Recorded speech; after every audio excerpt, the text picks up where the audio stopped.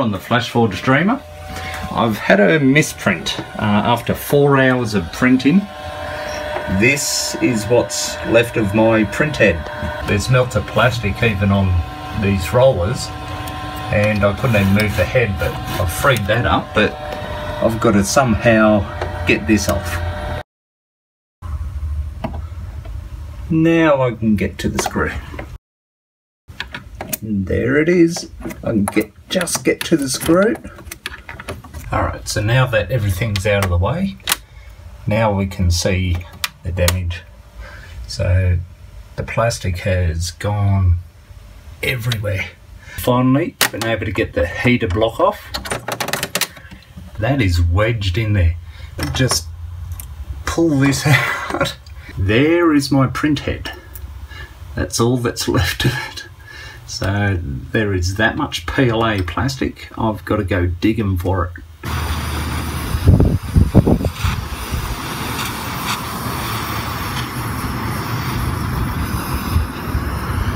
So after a lot of melting, I've actually got what looks like a print head again.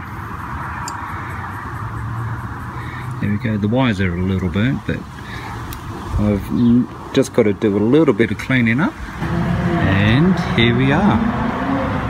Now got to find unclogged tip. I'll have to clean the wires up, but all in all, that's usable again. I've put some heat shrink over the damaged cable, and the print head is back in the heater block. So I've got the completed head module rebuilt. And now just plonk it back in there and do up these 2 screws. So I've got it all wired up again, and all the axis works. Oh yeah, yep, that's too hot to touch. 63, 65, excellent. Getting all the old stuff out, and now it should be feeding. Oh yes. Alright, there we go. All fixed. And it's taken it in, and there we go, it's fed through the new filament. So I'm printing. There we go.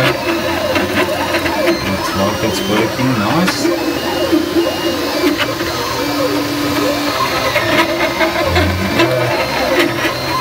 It's working. Even after all that damage, the printer is working. We are back in action.